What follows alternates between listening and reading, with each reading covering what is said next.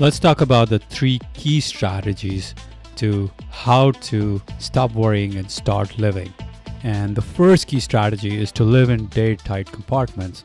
The analogy comes from a giant ship on an ocean, and the ship has watertight compartments. So in case of a leak in one compartment, various parts of the ship are shut off from one another using these iron doors, and the leak is limited to one area. Similarly, we need to shut the doors of the past and the future and just be focused on today, on the present. Now, you might say that you have these goals and these ambitions and you have long-term goals and visions and all that stuff. What you need to do is break down your goals and figure out what you're going to do today, and then go about your business to go and make today a victory. Figure out what you need to do and go win on those goals today.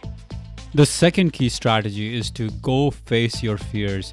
Figure out what is the worst case scenario. Ask yourself, what's the worst that could happen? And then accept the worst case. Tell yourself that if the worst case did happen, what would happen? And once you accept the worst case, you can now begin to improve upon the worst case situation. And I want to read this from the book, My Fight, Your Fight by Ronda Rousey, the great UFC fighter. And she said, I know that I can deal when things are bad. I can come back when things are at their worst. I'm not afraid of losing all my money or losing my career because I know I'm capable of living in my car and rising up. Once you've conquered the worst things that could happen, there is no need to fear the unknown. The fight is yours to win. A profound statement here, because what she's really teaching us is that once you have figured out the worst case scenario, once you've seen the worst case scenario and you've been eye to eye with it and you can face it, once you know that you can live with it, then you can go and win great victories in your life. The third key strategy, it's rather counterintuitive.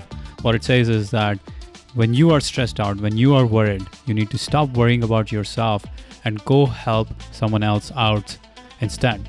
Now, in the book, The Upside of Stress, Dr. Kelly McGonigal talks about this fascinating study of 1,000 US adults from the age 34 to 93, and they were asked 2 questions. The first question was, how much ongoing stress do you have on a daily basis?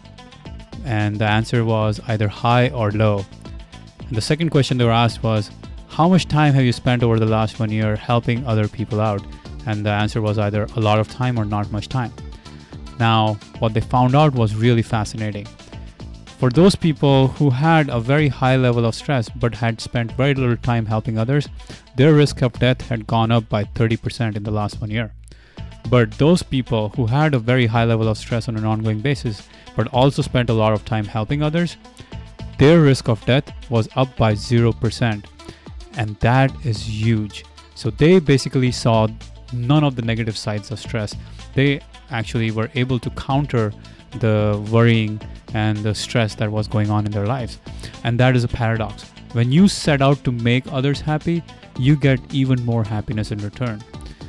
So there we have it, the 3 key strategies to how to stop worrying and start living.